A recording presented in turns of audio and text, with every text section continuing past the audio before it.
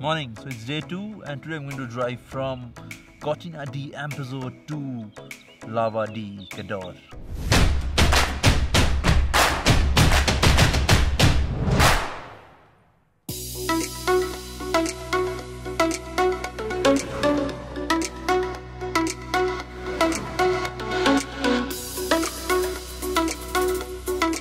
And when in Dolomites, the best thing to do is do a lot of hikes, because it's like full of so many hiking trails. For example, just outside my hotel, you can see that we have like 1, 2, 3, 4, 5, 6, 7.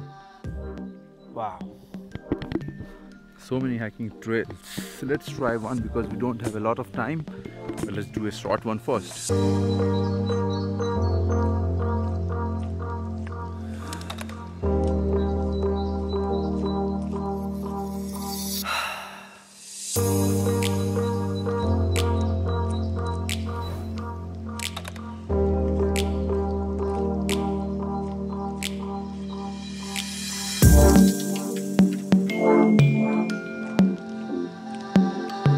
Done with the first few minutes of the drive, leaving Cortina, small town. That's the whole Cortina town on my back. So I came the hill up, approaching Salva di Cadore. Then we'll be going towards Cortina, from Cortina to Lava di Cadore or something. So this spot calls for the drone.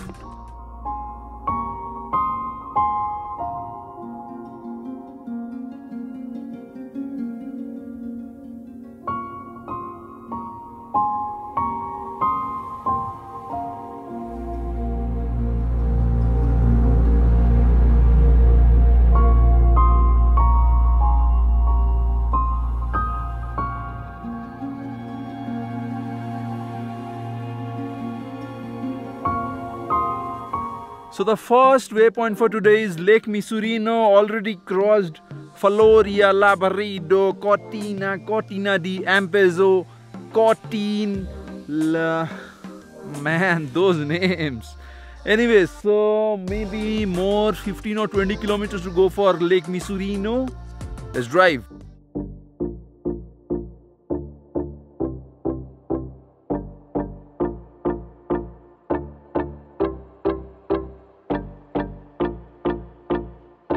Alright, so just reached Localita Passo di Cocchi, and here is one of the most famous hiking trail here in the Dolomites, that is the Refugio al Sorapis. It's like 5 kilometers. I'm not going to go that long because I'm all alone.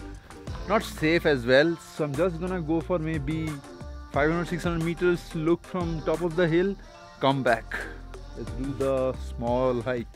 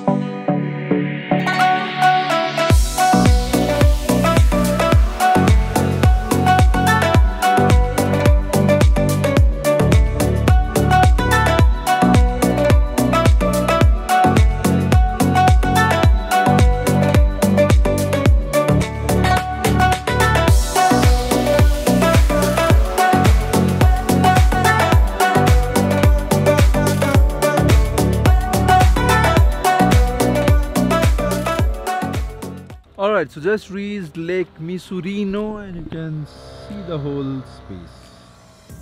It's almost frozen. The next waypoint is Alvarenzo, mostly like 30 kilometers from here. Let's drive.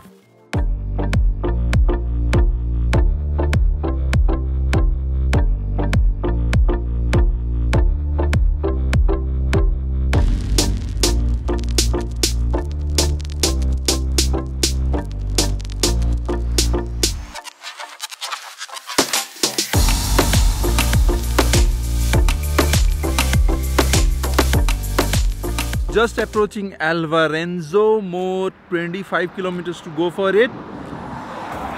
Last 20 or 30 kilometers has been nice. A lot of corners again, but the roads are absolutely neat. This is the SR48, I guess. If you're taking a route from Cortina d'Ampezzo to Lavaredo La Favorita, you have to take this route because there are like two different routes, and this is the route which actually I liked, and this was suggested by the hotel front office girl as well. So I have been liking this route anyways. So yeah, let's drive.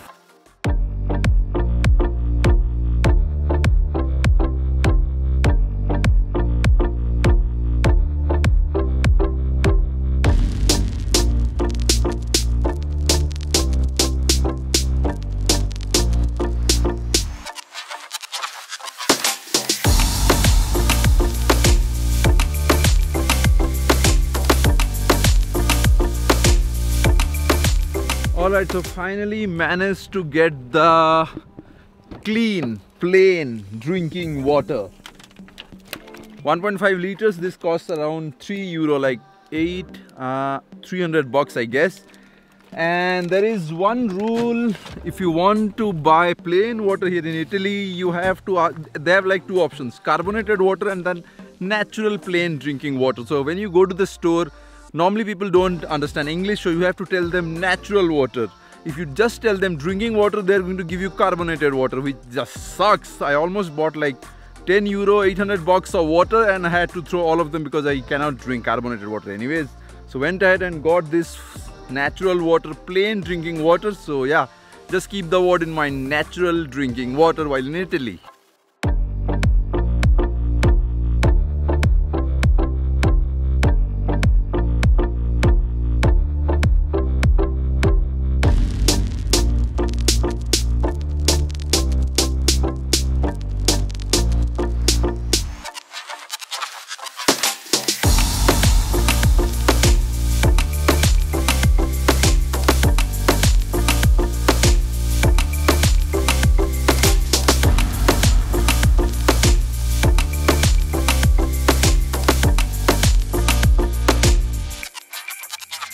Alright, so just reached Alvarenzo di Cadore, went ahead and filled the fuel, 230 kilometers or 250 kilometers so far, and the mileage somewhere around 10. Per liter it's somewhere around 140 or 150 rupees I guess.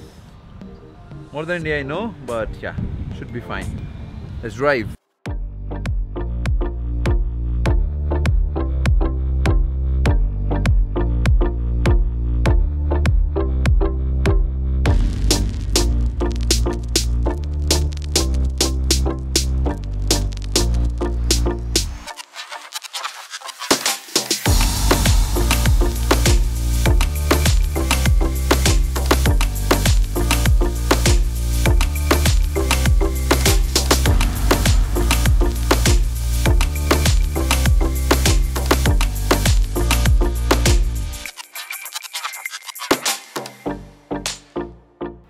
Finally reached the hotel, and here is the room tour. Where to sleep, table to edit, everything set up and right, perfectly fine. And this is how an Italian B&B looks like. It's small, cozy, and just with basic features like bed, table, TV, a small TV of course, cupboard. That should be it, and one heater all the time because most of the time it's cold, super cold. Alright, so I will just go ahead, have some food and sit with the edit. So I will see you guys tomorrow.